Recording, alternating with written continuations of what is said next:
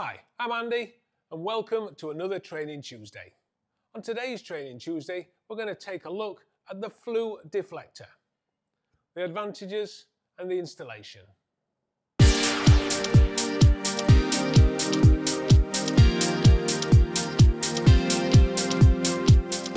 The Flue Deflector simply pushes onto the terminal and secures in position with one fixing screw. It's designed to move the position of the plume caused by the products of combustion on a condensing boiler.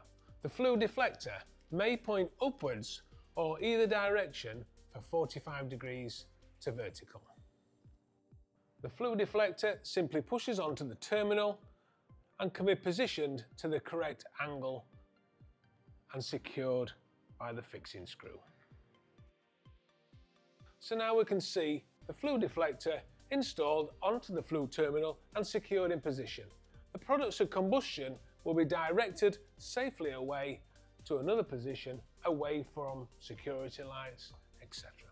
Just a couple of points to note: if your flue terminal is under 2 meters in height, a terminal guard will still be required, and it's not acceptable to use the Flue Deflector to right an incorrect flue in position, such as near openable doors and windows. The Boiler Flue Guide stipulates that a flue must be a minimum distance of 300 millimeters from a property's boundary. With the use of the Flue Deflector, that distance can be cut to 25 millimeters, provided the deflector is angled within the boundary that you're fluing. Hopefully that's given you a greater insight into the Baxi Flue Deflector.